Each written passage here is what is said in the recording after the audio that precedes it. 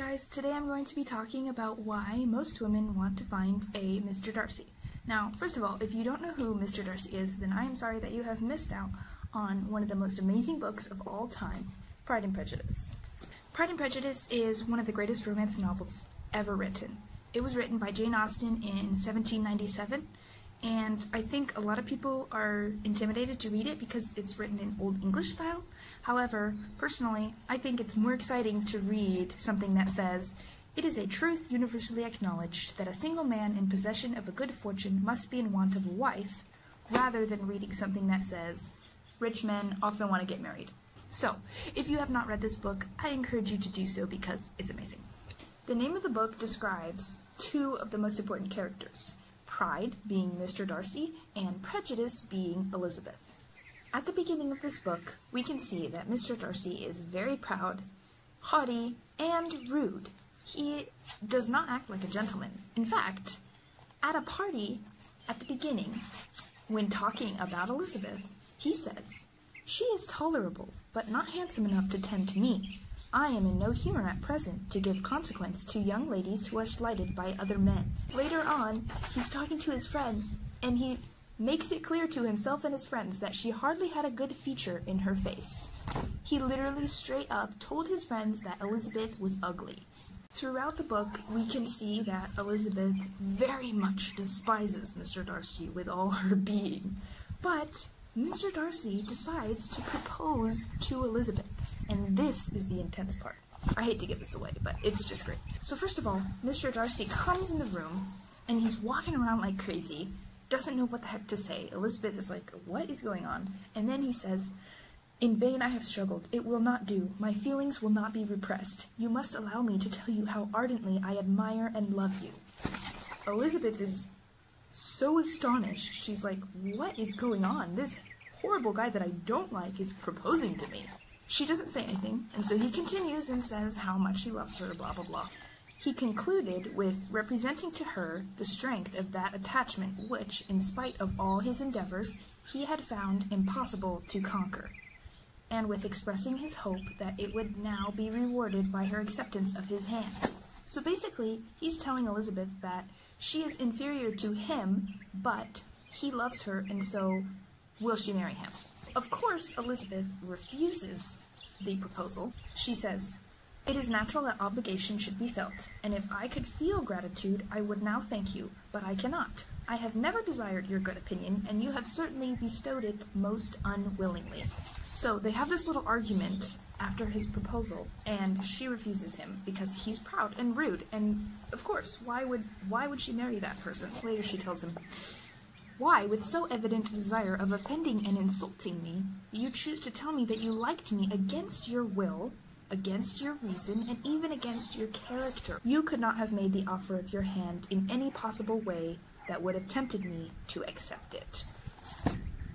She tells him that he's too proud and not a gentleman at all, and so no, she will not marry this guy.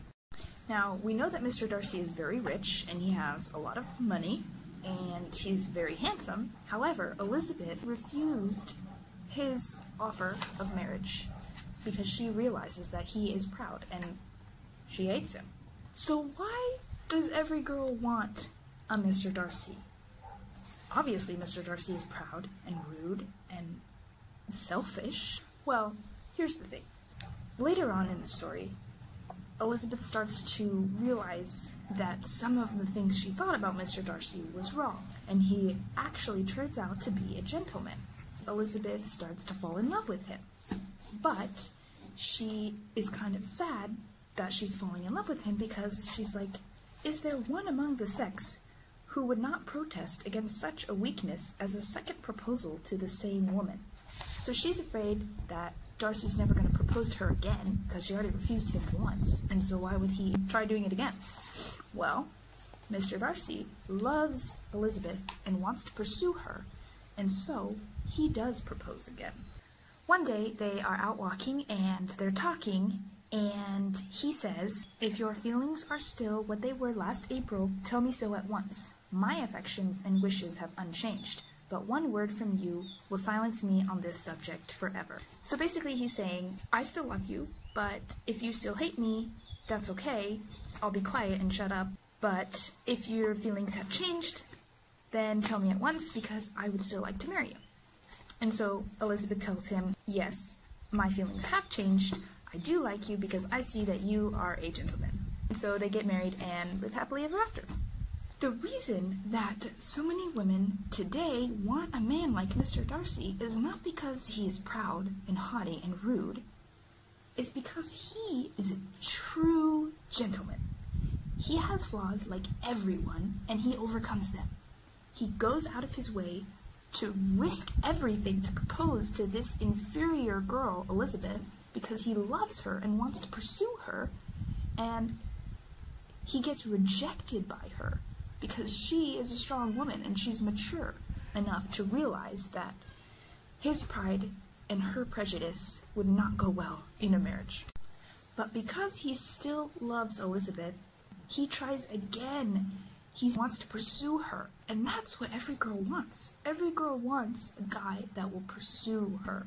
Mr. Darcy changes, and he becomes a gentleman, and when Elizabeth realizes this, and realizes that her own prejudice was probably a bit too far, she decides that Mr. Darcy is amazing, and he is. So, not every girl wants to be proposed to the way Mr. Darcy first proposed to Elizabeth, but every girl wants a Mr. Darcy because she wants to be pursued and she wants to be loved for who she is, but she doesn't want a prideful guy. She wants a gentleman. I just finished an amazing book called How to Find Your Soulmate Without Losing Your Soul by Jason and Kristalina Everett.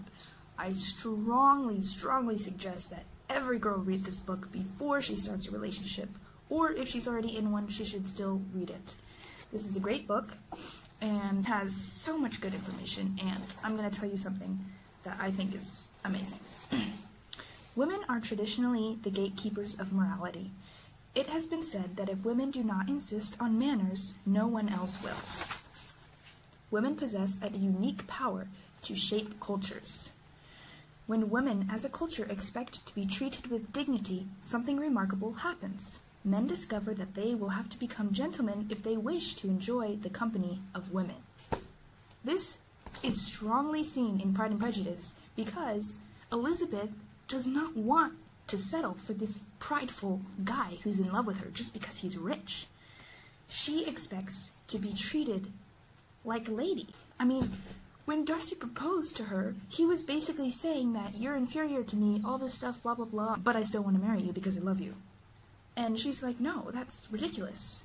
She expects to be treated with dignity and respect. And so when she refuses, that was very mature of her. And it caused Darcy to have his pride hurt in a good way, because then he was able to learn, and he was able to rise to the challenge and be a gentleman so that he could pursue Elizabeth. So this is what every girl wants in a guy. She wants someone who will pursue her, love her, respect her, and treat her with dignity, because that's what women deserve. They deserve to be treated with dignity and respect, and they deserve to be loved.